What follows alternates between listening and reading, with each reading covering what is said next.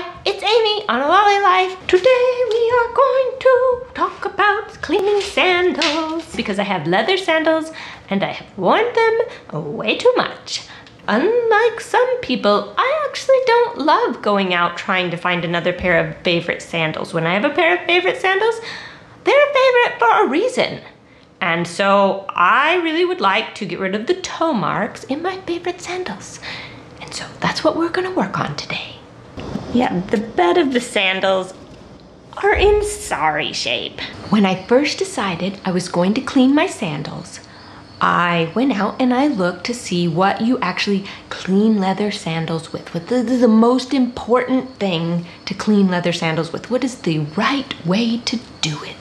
And they sell things out there that you can, go out there and buy to clean your leather sandals. And it's not terribly expensive, but I thought, well, I actually don't want to buy those things because it looks like that the little brush that they have with that I have some little hard brushes. Maybe I could just use one of those. And so I went and looked up all of the different home remedies for cleaning sandals. And I was shocked because once again, I thought, just because you see it on the internet does not mean it is a good idea, as I have learned many times. So I thought about some of these things and I'm like, I'm not going to do that. I am pretty sure that that will wind up with my sandals being ruined. But there was one way that I was like, okay, I am willing to give that one a go. And if this works, great. And if it doesn't, I will go out and purchase the actual leather cleaning kit.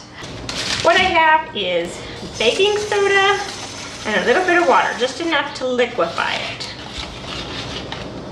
And then I have a stiff bristled brush. It kind of is just very stiffly bristled. It looks like a giant's toothbrush.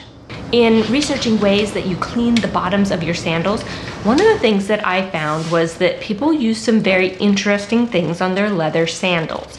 Interesting in that I don't think that's healthy for the leather. Now, water isn't terribly healthy for it, but in small amounts with the baking soda to dry it out, it seemed like that would work okay. But the people who added dish soap to it, I thought, well, how are you going to rinse out that dish soap? Now, I know you only added a little bit, just a few drops, but still, it's dish soap that you cannot rinse out of the leather. It just seems like even if it got it a little bit cleaner, it would get dirty faster because of the soap residue now in the leather. Doesn't seem healthy to me. So I decided no dish soap. And we're just gonna go straight with the baking soda because baking soda dries things out very quickly and it makes it smell better. And everybody knows that their shoes need to smell better. Well, maybe you don't know. Let me tell you, your shoes need to smell better.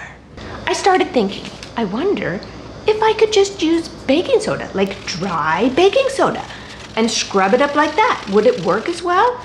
Because you have to be very careful about how much of the baking soda with water, how much water you would get on the sandal.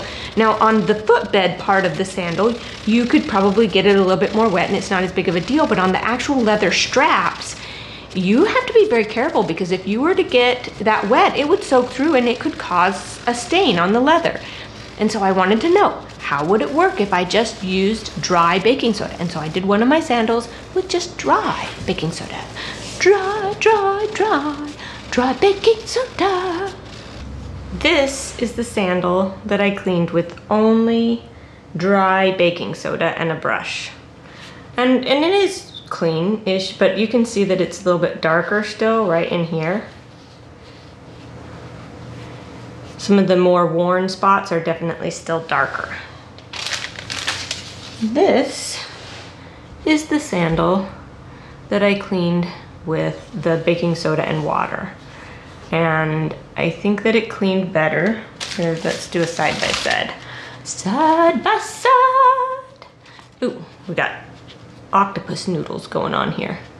Okay, side by side. You can see how this one is it just seems lighter than this one. Let's see if we can get it so that there's no shadows on it. I cannot do it without shadows.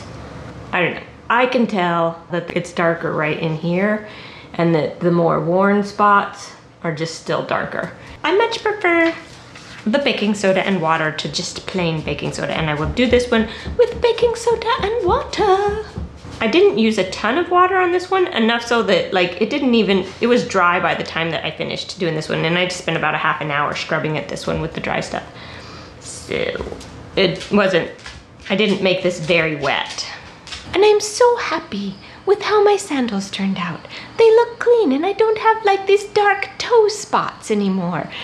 It made me feel happy inside. And then I decided my toes, they need to be fancy because my sandals look fancy now because they look nice since I don't have dark toe spots and things. And so I had to paint my toenails. This is the first time I've painted my toenails in a lot of years. Really well, and it didn't cost me, I don't know, I guess, well, it cost me maybe a few cents in baking soda and some time. See you next time on our Lolly Life.